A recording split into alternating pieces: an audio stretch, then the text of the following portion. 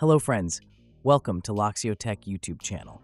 In this tutorial, I will show you how to reactivate your Windows 11 or 10 license after reinstalling it or making any hardware changes. If you are facing any activation error after upgrading your system by adding any new hardware like motherboard or processors, etc., then you need to reactivate your existing Windows digital license to use it.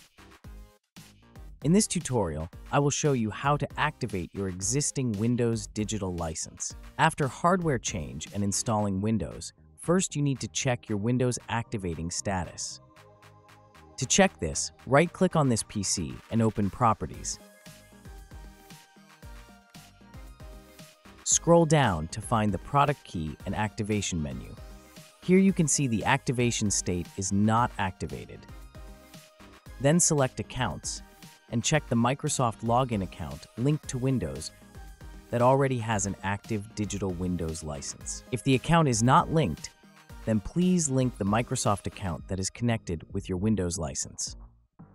After linking the Microsoft account, go to the activation page and click Troubleshoot. Then click the link. I recently changed hardware on this device. Right here from the list, select the system that you're using right now.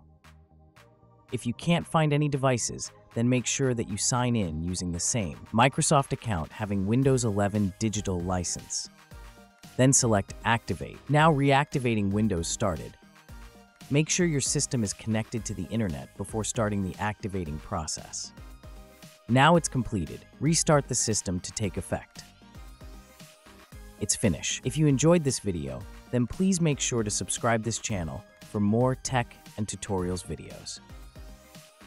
Also make sure to hit the bell icon to get the future upload notifications. And leave a comment if you have any suggestions or doubts. Please share with your friends.